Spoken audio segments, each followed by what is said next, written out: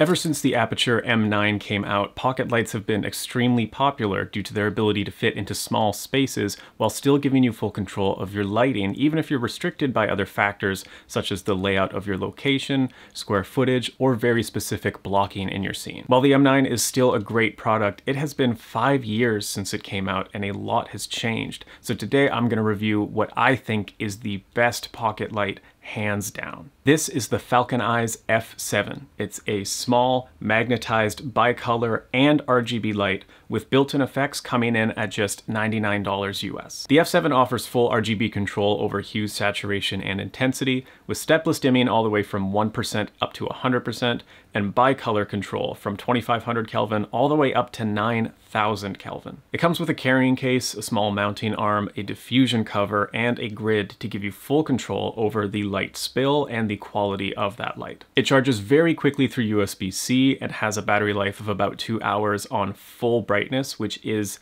ridiculously bright.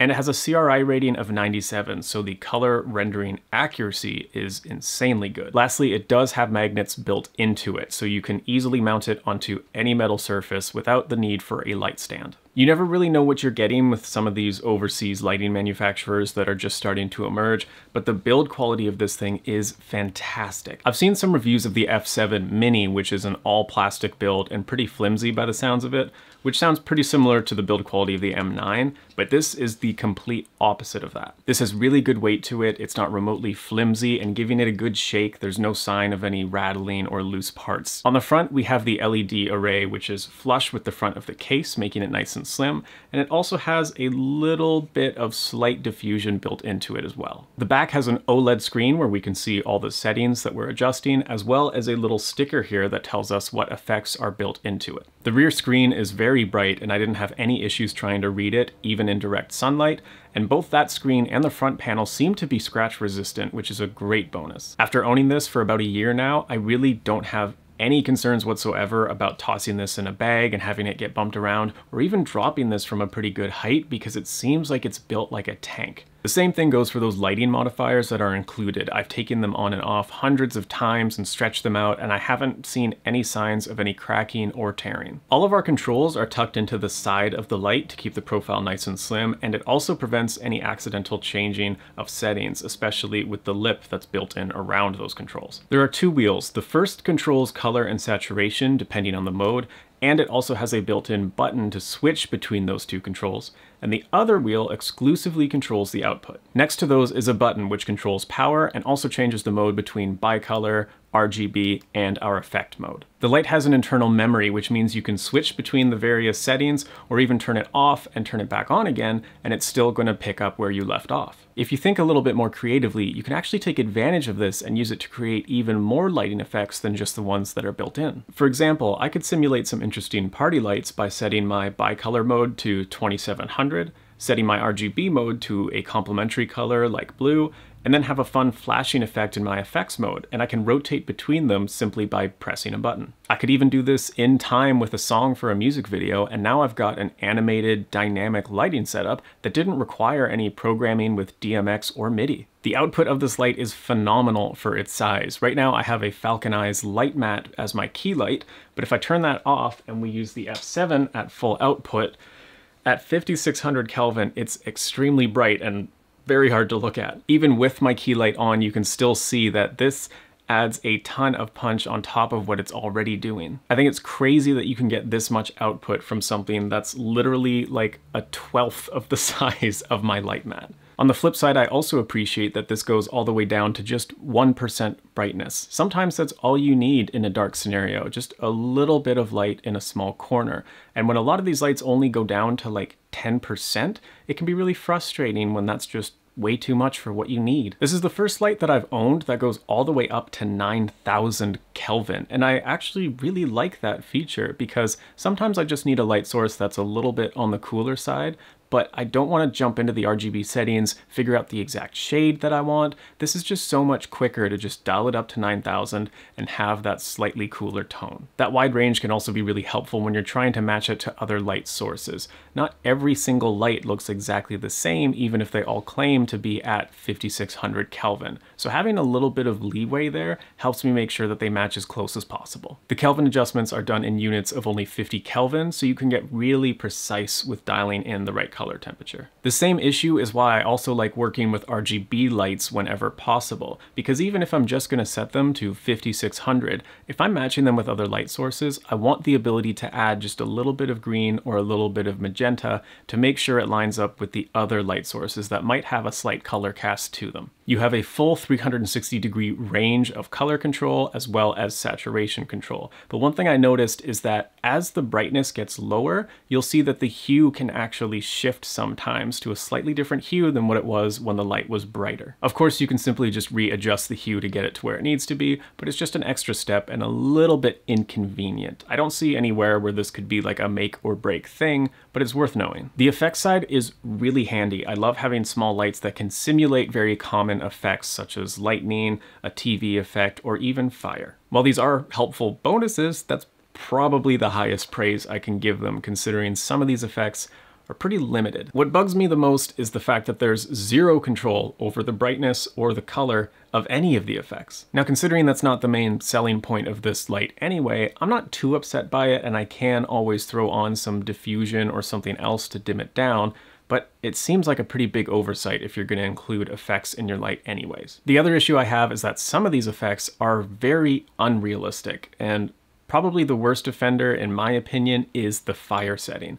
This just does not look remotely convincing compared to other lights that do a similar effect. Having such a short loop for the animation really doesn't help with that, because if my shot's longer than a few seconds, it's going to be pretty obvious that I'm using a fake fire effect. In a case like this, it probably makes more sense for me to just set it to an orange setting and then just wave a piece of cardboard in front of it randomly to at least create a more interesting and dynamic pattern that doesn't look so fake. Even with the effects that aren't meant to be recreations of anything, they're not meant to be realistic, there can still be some issues, like the color cycle effect looks great, but when it gets to the range of reds and oranges, it goes by much faster, seemingly, than all of the other colors. It almost accelerates through that range for some reason. There's also 3 separate flicker effects, and they're just red, green, and blue versions of the same effect.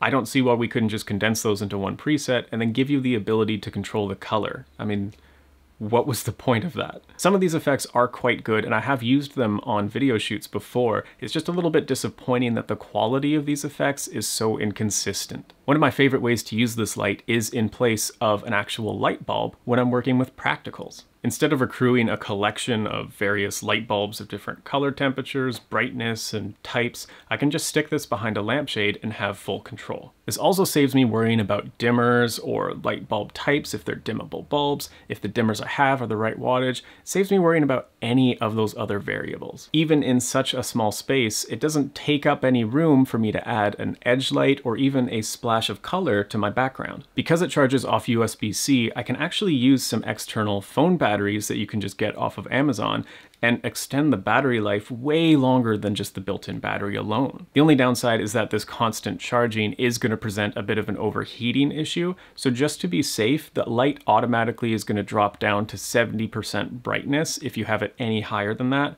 just to prevent any issues. Now, for this to be the perfect pocket light, some changes definitely need to happen, but luckily a lot of these changes have already been implemented in the F7 Mark II. This version does fix some of these issues, but it's also at a higher price point of $125. So we're going to talk a little bit about comparing the two and see just how close we can get to the perfect pocket light. The F7 II has full control of the brightness and the speed of all of the effects, which is a massive upgrade to their actual usability.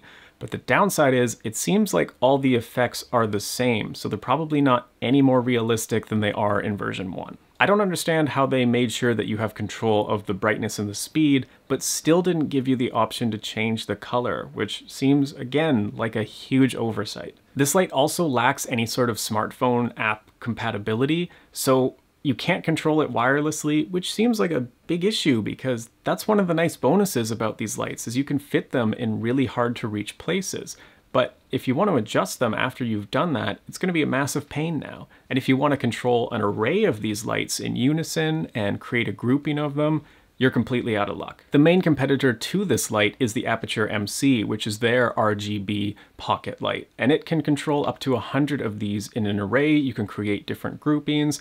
You can even use a color picker where you can take a photo with your phone of a color and it'll automatically match the light to that color. Now, luckily the F7 II actually does have Bluetooth app control with it, which is fantastic, and it does include that color picker mode as well, but I haven't been able to get any information on how it controls groups of lights or if it's any easier to work with in terms of managing an array of these things. And just while we're comparing the FalconEyes F7 line to the Aputure MC line, one big plus of the FalconEyes is that the F7 II has a gel mode built in, which is used to recreate the look of popular gels from manufacturers like Lee and Roscoe, which I think is a genius idea. The F7 definitely has some downsides, but the F7 II has made up for most of them, and in my opinion, is the closest to the perfect pocket light that we have seen yet. I think the F7 is a fantastic product, and coming in at $25 to $30 cheaper than the F7 II, it might be a much better investment for you if you're not looking for all of those extra bells and whistles. If it's really important to you to have full control over a large array of pocket lights,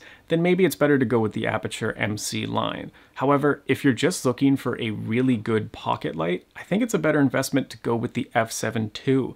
It's just fantastic. It has better output, it has better battery life, and at the end of the day, as a standalone light, primarily what you're going to be using it for, it just has more options. This does come in at 335 grams, so if you don't have those magnets fully covering the surface, maybe it's only half, or maybe it's a slightly curved or rugged surface, then you're going to see some issues with this light slipping a little bit. Despite the quirks and the downsides, I can't help but recommend this based on the value alone. I'm really impressed with the light quality and output that FalconEyes can offer at this price point, and I've genuinely gotten a lot of use out of it in a ton of scenarios already. The flexibility that this offers is unmatched, and it opens up a whole new world of lighting possibilities where I never have to worry again about whether or not I can fit a small kicker in a very tiny bathroom or a splash of light underneath a car. Finally, the build quality is what solidifies in my mind that this is going to be a reliable piece in my lighting kit for years to come. If you can spare the money, I'd really recommend getting the F7 II for all of the upgraded features that it offers,